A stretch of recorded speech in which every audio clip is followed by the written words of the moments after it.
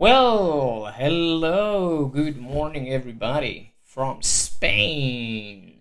Now, this is a tutorial. I'm sorry, I haven't done like whoopa, everything moves. Many tutorials, like proper long tutorials in a while. It's just life has been kind of mental. Now, the issue or the I don't know what I wanted to bring today is the confusion that there is regarding covering, deepening, and the effect that has on the voice and how the transition between I don't know your middle voice going to your high register. And what better example than Nessun dorma, for example, right? That has very you start really low, and you end quite high, right? Because you start here. Nessun dorma. Yeah, that's the beginning, and all of a sudden, in that very first phrase, Nessun dorma. You all of a sudden you get an octave down, which is challenging already. So, some people already on that low D, they would sound like Nessun dorma, which okay, if you want to create it as an effect, that's okay, but this is not the key of the places where we sort of struggle. The places where we usually struggle and we fear the most are, of course, the last high B natural, right? That B4, and those A4s, right? Those okay. And we fear them because we believe we're gonna get tired, and then we are not going to be able to have enough stamina to get to that B natural. Now, I always say, and this is very Di Stefano like, that in case of doubt, open. And then you might say, whoa, wait a second. I mean, Di Stefano lost his voice because he opened too much, or he never covered. And to my mind, and in my humble opinion, that's not true. It's just that he didn't cover excessively. He actually had a very open voice with very pure vowels, but it was not what we call a voce bianca, a white voice. He did cover, but the cover was very, very slightly. The sound was very open. That's why the diction was very, very good. But you can't forget the fact that Di Stefano was a lyric tenor. He was not a spinto or lyrico spinto, not even what we would call a full lyric tenor.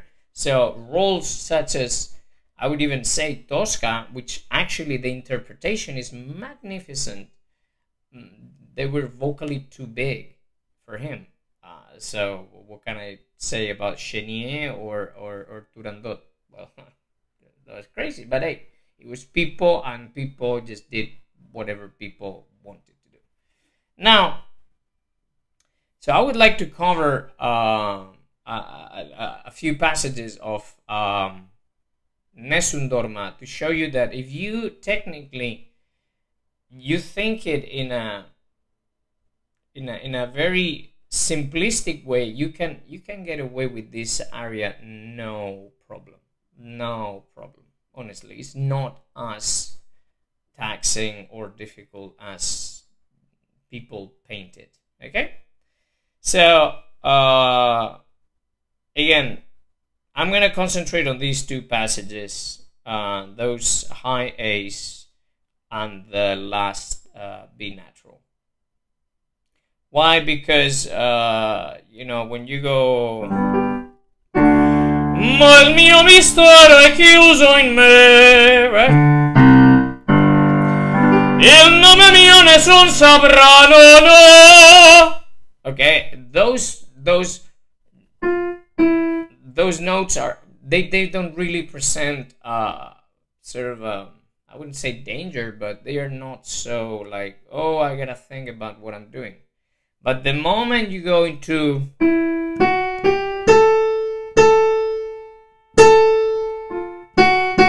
right, that's when people start doing either they start pushing way too much and they struggle and they create a lot of constriction.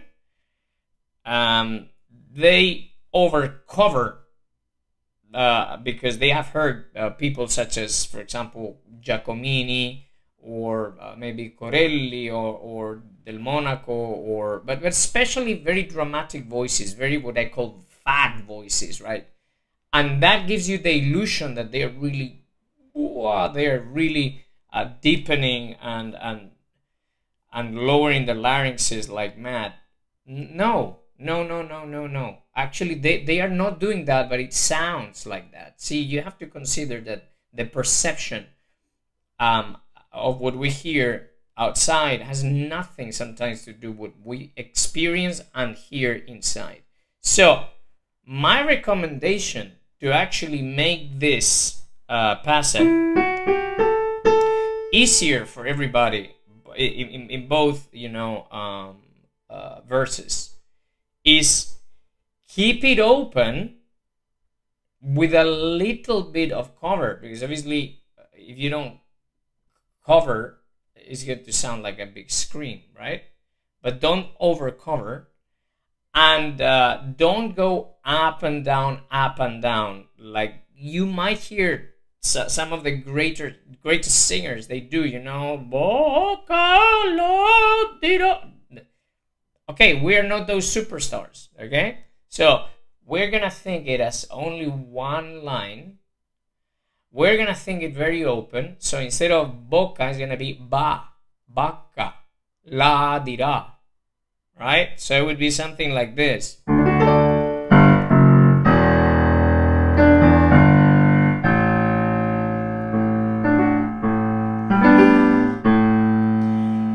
Sulla tua bocca la dirò.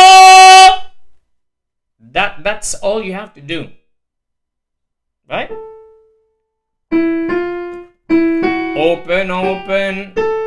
Open cover, right? Sulla tua bocca la dirò. Right, so it's not sulla tua bocca la. Bye. You start doing that, good luck. Okay? And why do I say good luck? Because I used to do that. I used to do that all the time. And maybe sometimes I do it if I get carried away. No. It reminds me a lot of those G's in Tosca, you know? You know, l'ora è fuggita, right? Muoio disperado. Right? If you start to hit those, you're dead. You get really tired, and then you cannot resolve the idea. Okay, so once again, think those A's as, you know, this part. Think that you're just singing this note the whole time, but actually this is the important note, and then you let the sound be produced. Yeah.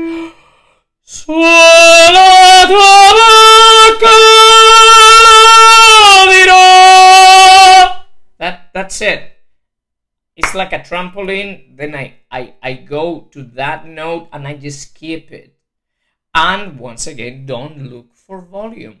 If you look for volume, again, it's not going to be game over, but it's going to be very taxing, and we don't want that. We want to be fresh. Okay. Now, I don't think I am a good portray of Caliph. I don't have that weight, or that thickness that I believe Caliph needs. I'm a lyric tenor after all. I'm a lyric tenor, so I don't think I would ever take Caliph as a role. I love it. I would love to sing it, but it doesn't suit my voice. That's my humble opinion. Have I been offered it? Yes, many times. Have I sang it in like concert versions and stuff? Yes, but I'm not a Caliph. Now, let's try to get to the end, right? Now, people start to panic when they go to that G. Again, because they believe, oh my God, I'm gonna tire myself. Okay, don't chicken out on this G. Don't chicken out. If you don't, actually, this is gonna be a covered note. I would even say, I would even dare to say that this is gonna be the most covered note of the whole aria. Right? Oh, why? Because it's an O. Okay, but don't chicken out. Don't, oh my God, no, the bee's coming, so... And you go... Vincero! Like, oh. No, because that's gonna get you out of your voice, and then by the time you attack the high B, it's not gonna work. Okay, so really, sing that G. And McRae used to say, what are you doing? Why are you chickening out? Why are you chickening out of this? Just sing the bloody note. Don't do it as an ecstasy, because it's not the ecstasy of the aria, but don't chicken out. So sing a good,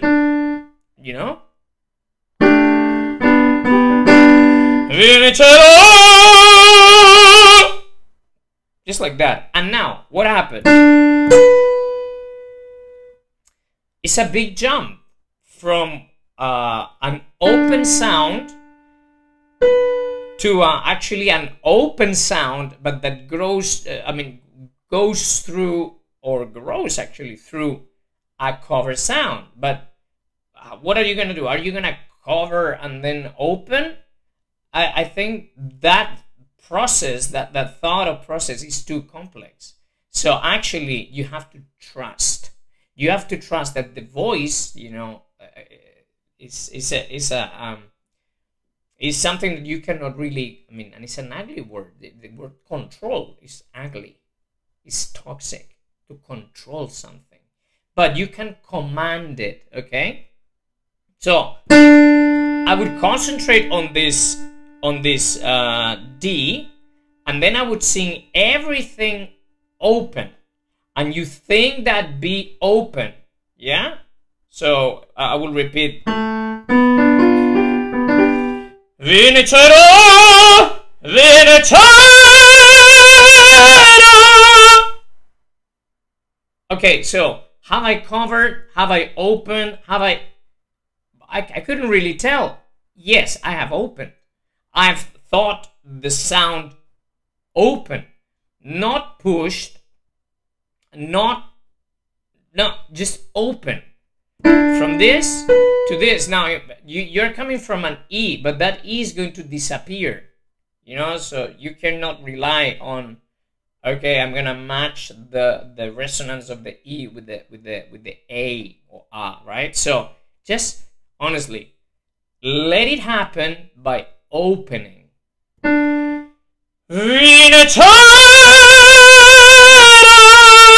That's it.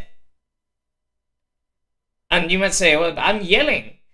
Listen, if I were yelling, I would be totally run out of voice. I would be hoarse by now. I'm not. So, is it gonna feel more organic if I try to cover and open? See, immediately I trap it. Why? Because I'm digging. I don't want to dig. After a B flat, you have to let things go up, you know, by themselves. Some people, they start doing things with their mouth and stuff. I personally don't. I never did, and I don't recommend it. Okay, but again, don't chicken on that G, because it's the basics, you know, of Vinicero, Vinicero. That's it. And actually, it's going to help me, the sensation that I have on that G, okay, of organic sort of in my voice. So even if it's an open sound and I'm letting go, I'm still in my voice, okay? So, and then how you hold that note, because actually it's not written like that, you know, and you hear to all recordings, Antonio Cortis and, for example, who else? Lost for names, but all recordings from the 30s and the 20s, they only touch the note and they go down, and it's not because they cannot do it, it's just because that's how it's written, okay, in the chorus line also. But we want to hold that note. How do we do it? Well, I could start talking about, I don't know, expand your ribs and pull in, and no, let's make it more simple. Let's keep the note alive. Just think, oh, alive, until I run out of breath, and that's going to help you. Okay, so once again, and again, I'm repeating the whole end because it helps. Okay, people say isolate that, yeah, but I don't want to chicken out on the G, so I would repeat the G over and over. Vincerò, vincerò. See, so keep it alive. Keep it alive. Keep that yell, if you want to call it, alive. It's not going to hurt you. It's not going to hurt you. Okay? I'm not in the best voice today, so maybe it's a bit scruffy or scratchy. It's early, but it is there, and that means that it will be better later on. Okay. Now another like psychological trick that I can give you is that usually we think that if we have higher notes than this, then this note is going to be easier. Okay, if you think that way, then I propose you this exercise. Okay, I'm gonna sing this note and then I'm going to add notes to it. For example, yeah, so it would be something like that. I know it doesn't sound very pretty, but okay, so with this, you reach a D flat, and then you feel safer because you know that you can go a bit higher.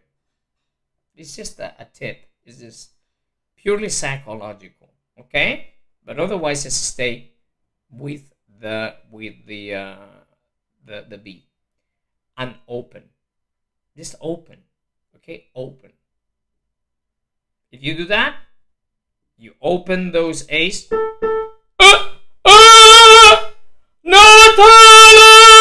Okay, and then that's all you have to do to actually be in command of this area that scares everybody. Okay, I hope it helps, and I don't know, I hope you enjoyed. If you have any questions, please do not hesitate to contact me, and I'll be very happy to answer questions and all that. All right, so check it out. Bye for now. Bye.